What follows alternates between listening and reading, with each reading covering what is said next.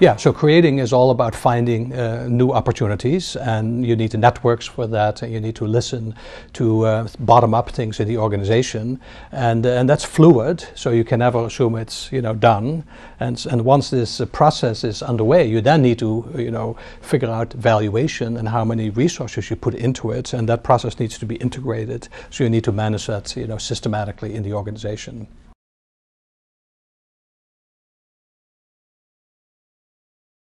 Well, some industries really do specialize in sort of portfolio management. The pharmaceutical industry needs to have a long pipeline that feeds, the need for drugs. I would say that oil and gas also is very good at portfolio management.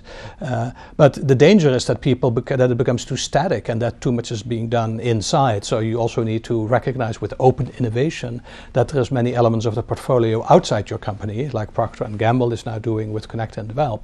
And so you need to have an inside and an outside perspective if you want to optimize your portfolio strategy.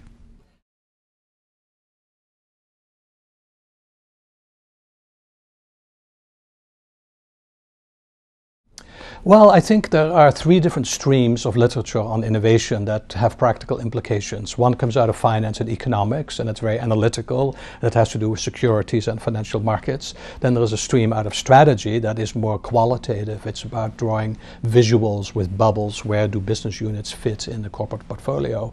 And then there is a lot of internal stuff, administration. How do you manage lots of projects in a company? And the integration of these three is where I think the opportunity lies, because many people don't get the benefit of all three perspectives. That's the main point of my talk.